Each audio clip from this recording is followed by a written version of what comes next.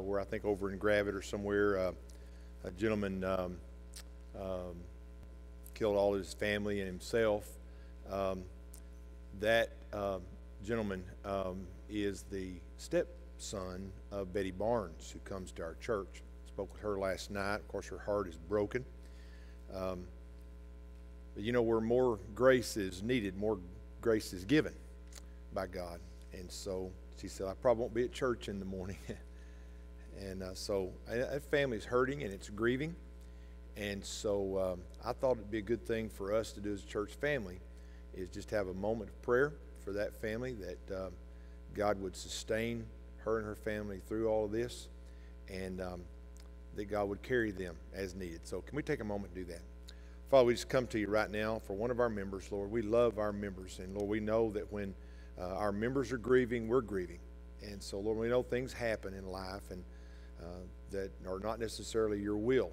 But Father, we pray right now that that this sweet family that is left with picking up the pieces of this terrible tragedy, Lord, would know that their church loves them, and they would know that God loves them, and that God will carry them through a very difficult time, Lord. We thank you, Lord, that we have that in our lives. For, Lord, how would we be able to go through struggle with that? Again, Lord, thank you and we praise you and we love you. In Jesus' name, amen. Brother, I feel like my mic's kind of cutting in and out a little bit. Okay, so.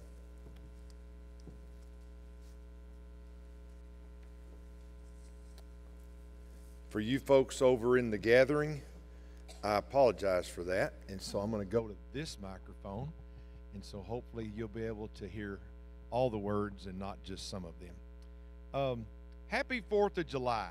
We're already past it, but I trust you had a great weekend. I trust you got to rest and have some fun and go see a fireworks display and all those different things that we do around the 4th. For Cheryl and I, we went over to the AMP and watched them there, but we might have been a little too close to the action, because as the firework, we had to actually not just look up, but look directly up to see the fireworks. And there was the slightest amount of wind that was coming in our direction. And so, Mike, we felt the debris. We were in the debris field as it fell and hit us. Well, when Cross Church had their display, we thought because the kids get a little nervous about that, we would go a little farther away, and we could hardly see the fireworks. So we went to two displays. For one, we were too close, and for one, we were too far away. So, but anyway, we had a great time, and it was amazing. God's blessed us, right? I mean, to be in a country like we live in, and we're great at complaining about our country, but I wonder how good we are about praising our country as well. The idea and the mere fact that in America everybody can speak their mind brings conflict, doesn't it? Because we're not going to agree with everything everybody else says. I mean, my goodness, Baptists are famous for complaining, having conflict about what color the carpet is, right? And so we're there too. But I can tell you this: God has blessed this country, and it took a lot of very brave men and women giving of everything that they could give so we'd have the country that we have. Does anybody agree with that? And so where we do have some problems in this country, and we do have some disagreements in this country, can you think of another country that you'd rather be in?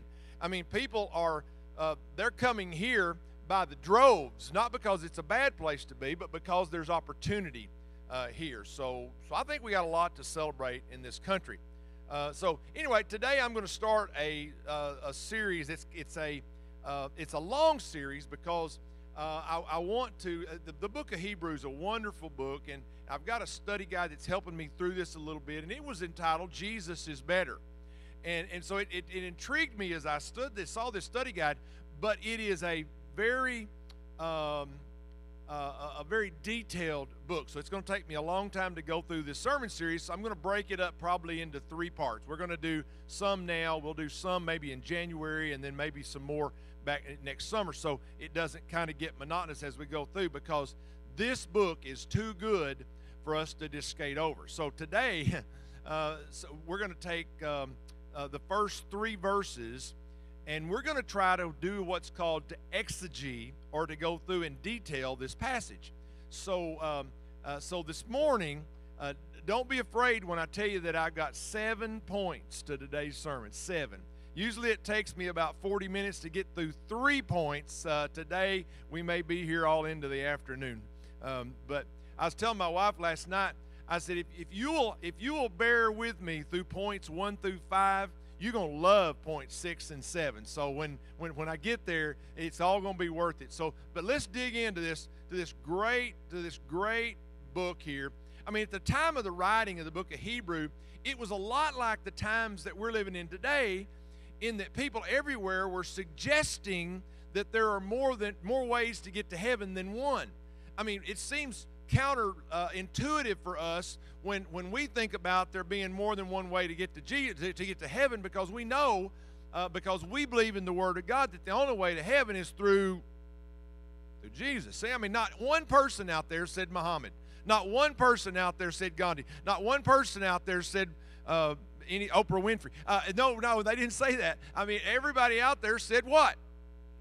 Jesus. Okay? So this book of Hebrews, it returns again and again to the word better. We talked about it. If you saw Tyler's video went on Facebook this week, there's some 30-something times in the book of Hebrews that fall into about 13 categories where Hebrews talks about that Jesus is better. In chapter 1, verse 4, it talks about Christ is better than the angels. Chapter 7, verse 19, he's a better hope because he's the better mediator of a better covenant, which was established upon better promises. It just goes on and on and on, talking about how Jesus is better. And so that in itself is a good reason to study the book of Hebrews. So we don't know the exact writer. Some people think that it was Paul because of writing style and all that, but the bottom line is we really don't know, and the book doesn't say, and so we're going to say we don't know. But it was originally written to a group of people who, much like the people around us, were giving up on their faith. But they're being encouraged, like we are, to take stock of what Jesus has to offer, what he has done, and what he will do for you and me. You know, I go back and I think about what Betty told me last night. She says, you know, I don't know why this happened, but I do know that God's going to get me through it.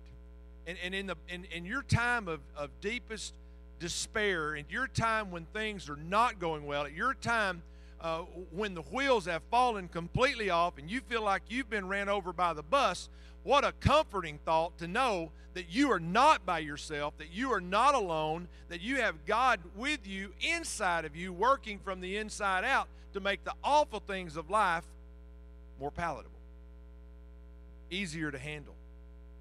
You know, the loneliest times of our lives are when we're alone. Those of you that's lost a spouse or lost a child or even lost a job or you know, I don't let Cheryl go on vacation because by herself because it makes me lonely at home, right? Nobody likes to be lonely. With Jesus, you never have to be lonely, right? So, let's take a look at it. 7 points here, but they're quick. So you just bear with me. If you're taking notes, I'll try to give you the numbers of each one of them so you can take the notes more clearly. Hebrews chapter 1, we're going to read verses 1 through 3. I'm reading out of the New International Version. It should be on the screen for us. It says, in the past, God spoke to our forefathers through the prophets at many times and in various ways. But in these last days, he has spoken to us by his Son, whom he appointed heir of all things, and through whom he made the universe. The Son is the radiance of God's glory and the exact representation of his being, sustaining all things by his powerful word. And after he had provided purification for sins, he sat down at the right hand of the majesty in heaven. So if you look at those 3 verses, actually in verses 2 and 3, there are 7 distinct things that he talks about in there, and we're going to take each one of those and we're going to break them down as time permits. So let's pray. Father, we give you praise for this book in the Bible, Lord, that is there for your glory and for our edification. Lord, I pray that this morning we could catch a glimpse, Lord, of how much better that Jesus is than any religion that we could try to replace him with. And Lord, we just pray that you would just speak to us this morning. We pray it in the precious name of Jesus. Amen.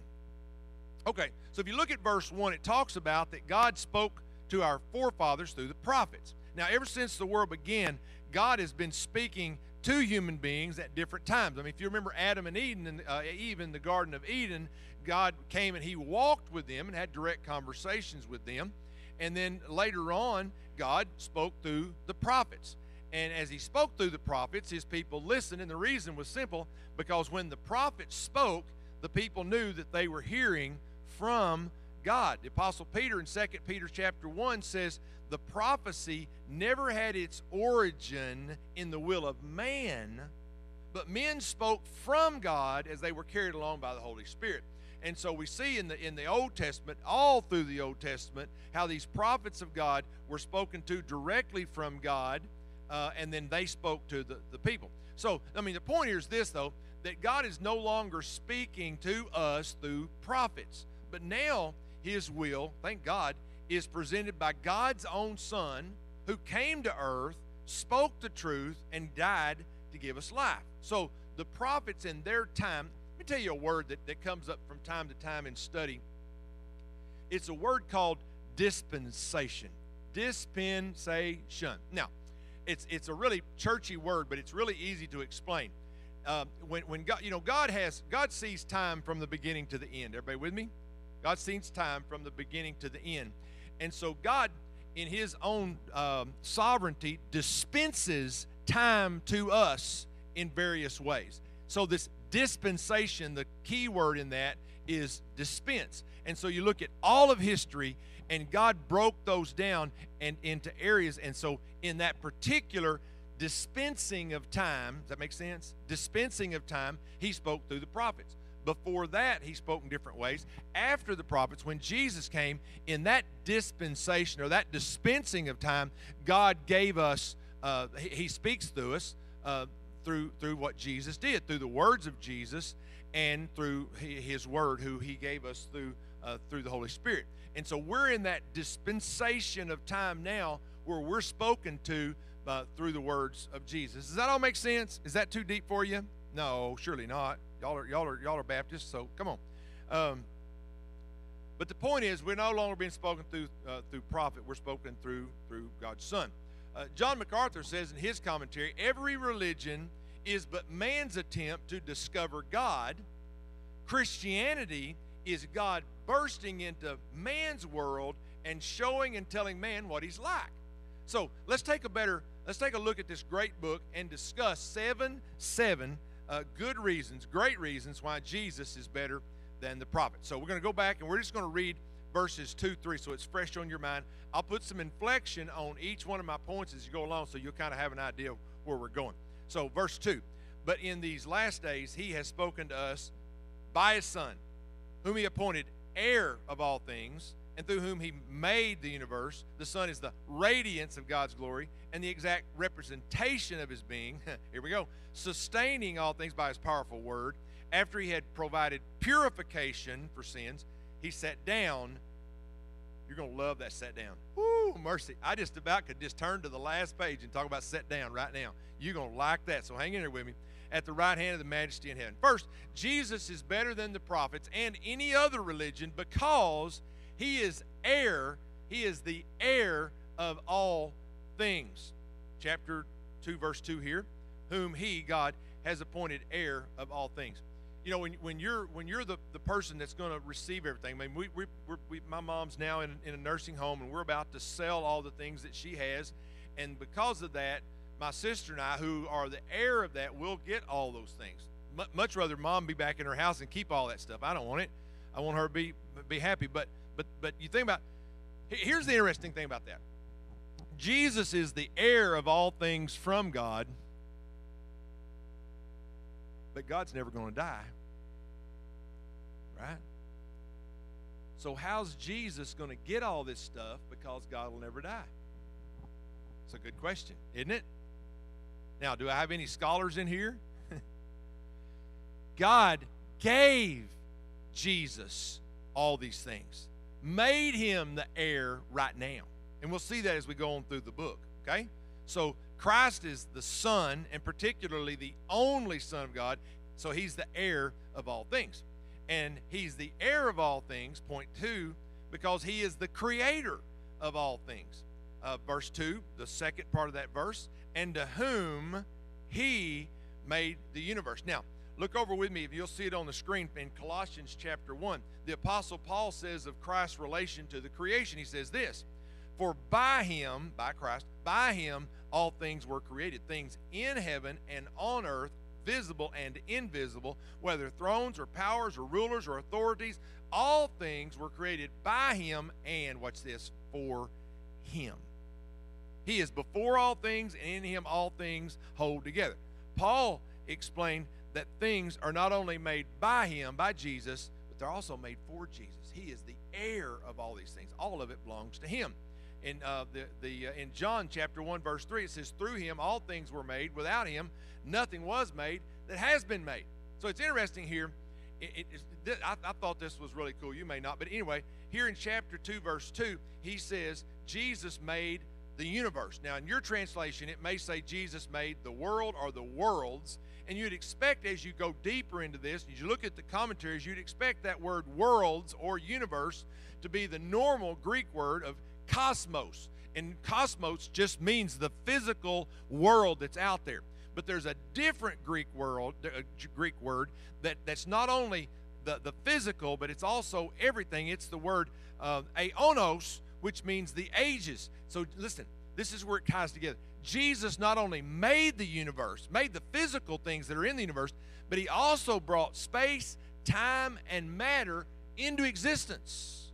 So when we think about making something, we take the raw materials and we made it, and we make it. If I was going to build a house, I would call in my order to the lumber yard, and I'd say, I need this many 2x and this many 2x6s, this much rock and this much stone and this much drywall and this much and this much and this much, and they would deliver all that to me. And then when I got finished, I would end up with a house, hopefully. Hopefully. But in this case, Jesus made the raw materials, and then he put them together. See the difference? There's a difference between the word cosmos and the word aeonos. So Jesus made it all. Nothing was made except for the stuff that was made by him. So he's not only the sustainer of the universe, but the creator of the universe, but point 3, he is the sustainer of the universe. I find this interesting because back in verse 2 again, in part C here, it says sustaining all things by his powerful word. Back in Genesis, how did God create the universe? How did God create everything? By spoken word. God spoke and everything came into order. You think about how powerful that the word of God is. We think we're powerful by what we can do. Jesus, God, he is powerful by what he says. What he says.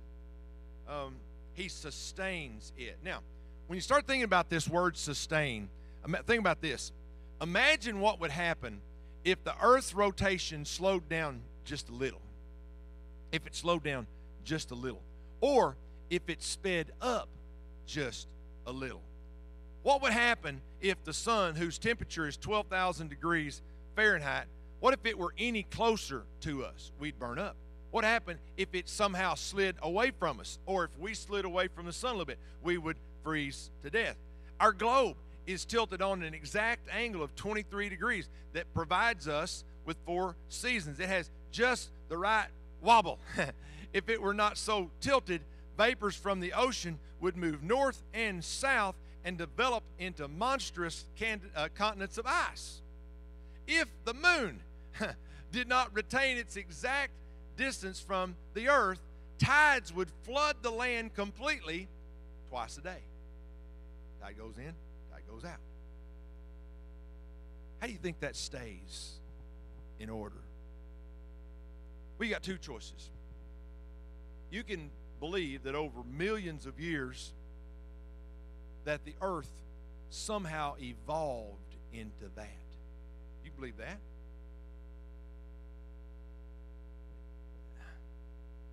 And listen, if you believe in evolution, that's your choice. You're a free American. But it makes a whole lot more sense to think that somebody else is keeping that thing in motion. It's keeping that earth at just the right distance. That's keeping that sun at just the right temperature. That's keeping the moon exactly where it's supposed to be. and who also died on the cross for you so that you could have an eternal life with him. Doesn't that make the most sense? Well, he is not only the sustainer of the universe, but number 4. See, I'm zipping along in these things. Number 4, he is the radiance of God's glory. This took me a while because it's just this one little verse here, but this word radiance kept ringing back into my mind.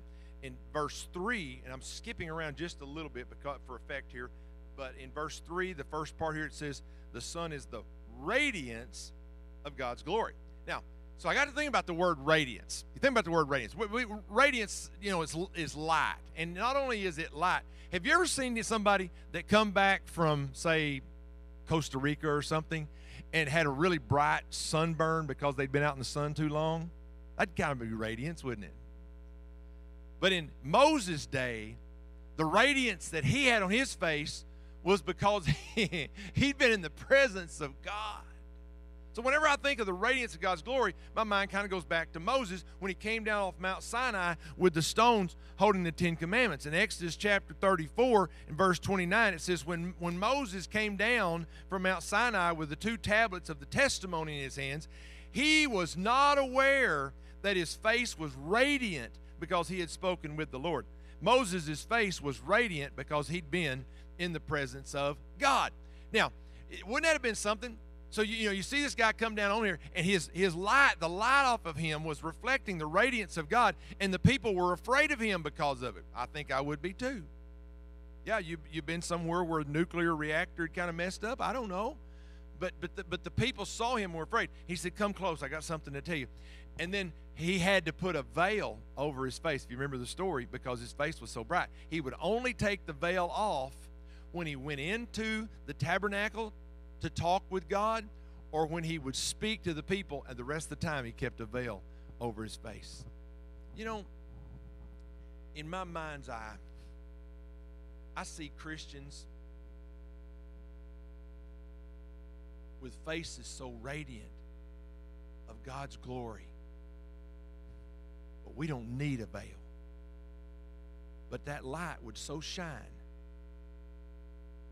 we wouldn't put a basket over it, but instead we'd put it up on a mountaintop so that people could see how good that God is. And after Moses, then come along Jesus. And underneath his human appearance as a Jewish carpenter turned preacher and teacher was God's radiant glory. And his face didn't glow like Moses, but everybody saw Jesus and was attracted to the light that he gave to the world. Everything about Jesus represented, he didn't reflect God, he is God. And so that drew people to him. And the prophets could only tell people about what they saw and heard. Jesus was himself the message. So that's that. Number 5, Jesus is the exact representation of his Father. He is the exact representation of his Father. Here's something interesting. We try to be as much like God as we can.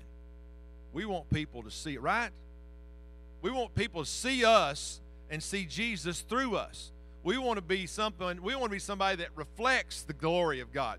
Jesus wasn't a reflection of the glory of God. He was the light, is the light of the world. And so, but when we see that light, we don't see a reflection of God, we see a representation of God. Verse 3 again, Hebrews chapter 1, verse 3, it says he is almost like a representation of his being. No, it says he is, I love this word, it says so much. He is the exact representation of his being. Why? Because the Trinity is 3 in 1. Jesus is not on the outside looking in, he is a part of the Trinity. At the beginning of his gospel, John explained in John 1:18, it says, no one has ever seen God, but God, the one and only, who is at the Father's side, has made him known. What does that mean? Well, Philip asked Jesus to show him the Father. Remember that? In John chapter 14, verse 9, Jesus looked at Philip and he says, Jesus answered, don't you know me, Philip?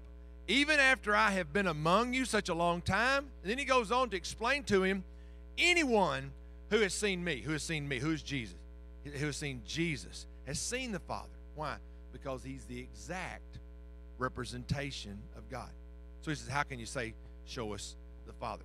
There's not one feature of the character of God that Jesus does not reveal. Okay.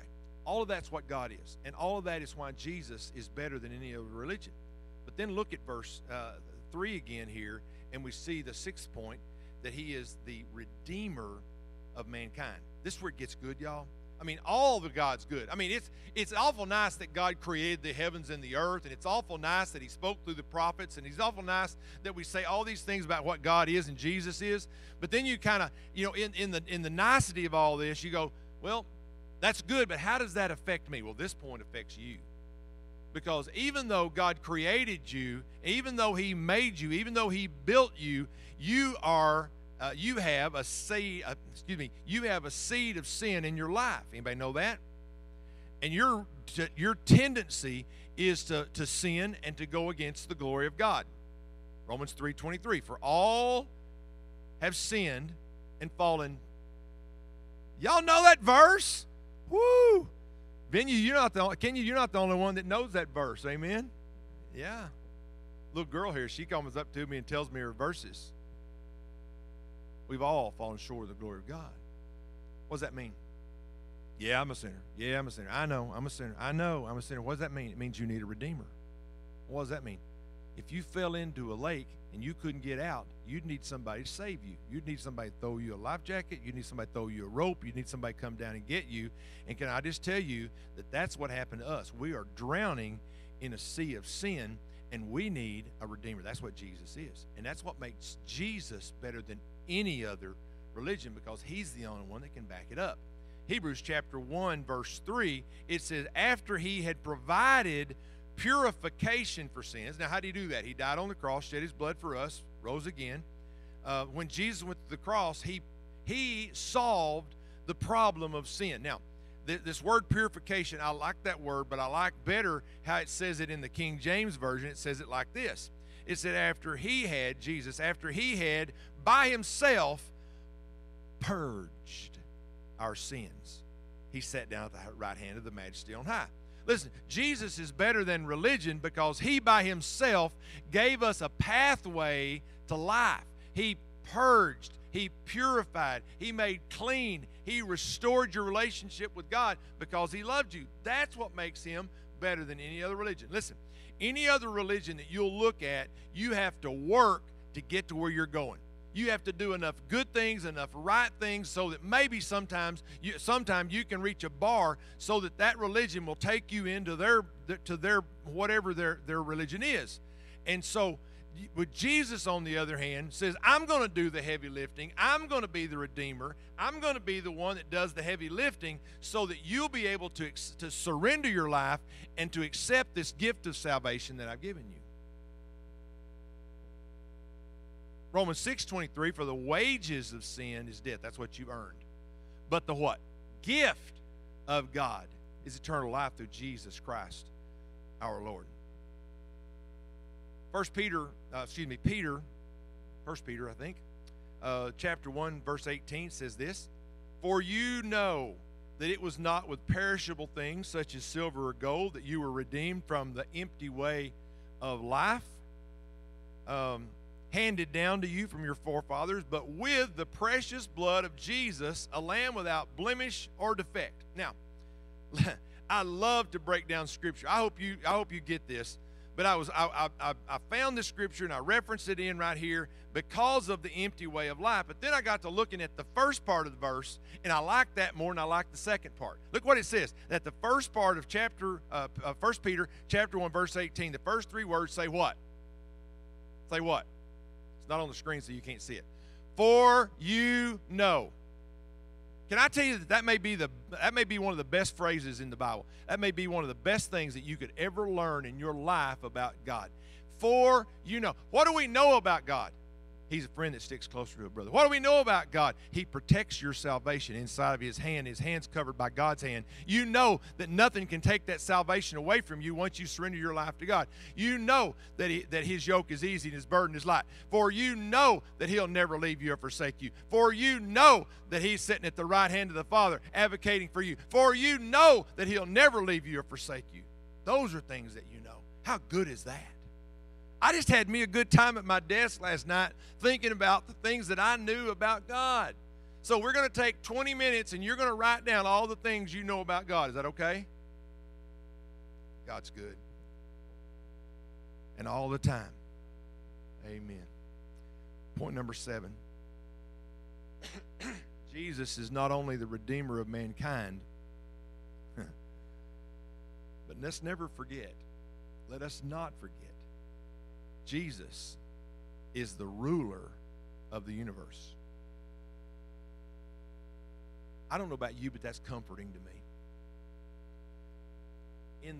In the day that we're living in right now, I don't know that it's a lot different from any other day. Because when I read in Scripture, when I read in Scripture, I find that there was sin all the way back in the Old Testament. And that sin had devastating effects.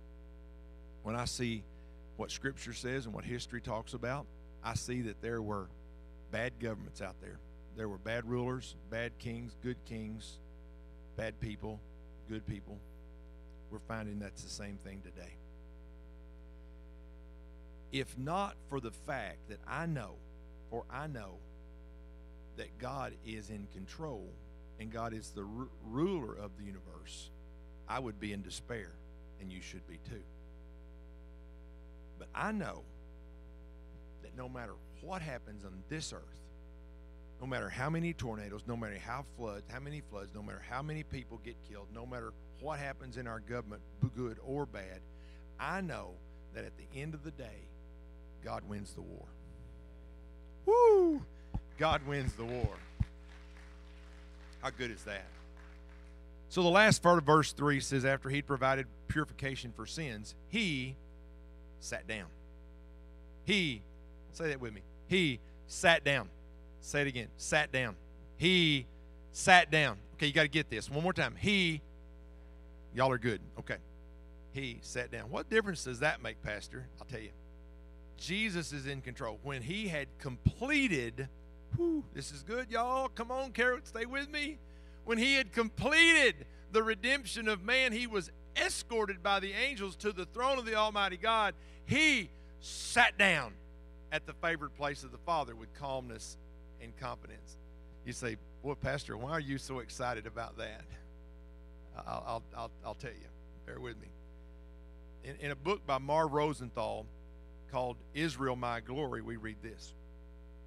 We know a great deal about the temple in Jerusalem and its furnishings, but fascinatingly, there were no chairs in this billion-dollar building that took 46 years to complete. Why? There were no chairs because the priests of Israel never sat down. They never sat down because their work was never done. Their work was never done because the blood of bulls and goats could never take away sin. Now you following me? Now you getting the idea why I sat down so good? It was a stopgap. It was temporary. It was incomplete. And so priest after priest, course after course, year after year, century after century, with monotonous repetition, they would come to the temple and they would function, but they would never sit down. They could never rest, for their work was never done. The task was never completed, end quote. But Jesus, once for all time, paid the penalty for sin. And then the writer of Hebrew will later explain in chapter 10, verse 11 and 12, it says, day after day, every priest stands and performs his religious duties again and again. He offers the same sacrifices which can never take away sins. Here comes that word. But when this priest, you know what? This priest is capitalized. You know why? Because this priest is the priest of all priests, the King of all kings, the Son of glory. He is Jesus. This priest had offered for all time one sacrifice for sin. Then it says, read on, why did Jesus sit down? Because the job was done. The job was done. Listen, you know, I don't know about you. Sometimes I get out and do a little work, and when I get done working, I get home and I've got this recliner. I push a button and it goes, and I sit down because the job is done. It feels good, and it should feel good to us that the job for our salvation has already been done. I told you you'd like these last 2 points, didn't I? The job for salvation, the job for redemption, the job for the glory of heaven has already been done and completed for you. Your job is to accept it and surrender to your life to Him. Then you can sit down too. Because once you know Christ as your Savior, your work is complete as far as it relates to your salvation. Now, we got a few people that once they get saved, they sit down, period. We're not talking about discipleship here. We're talking about salvation. The work has been done. The Bible says, and then he sat down, his work is finished. He sat down, his position is fixed. And though I'm grateful that I live in a country that allows me to choose any religion, I'm grateful that I can still choose. And I hope that you will choose to follow Jesus. Why? Because He is the way, the truth, and the life. No one comes to the Father except through Him. Let's stand. Woo, thank you. Father, thank you, Lord, for this great message from your word, Lord, that we've been able to take and to understand why Jesus is better than anything else that we could get from religion. Lord, I pray that in this special time as we give the opportunity for the Holy Spirit to move among us, that He will do His work freely and without encumbrance. I pray that you would just bind Satan right now. We pray it in the precious name of Jesus. Amen. Let's sing together.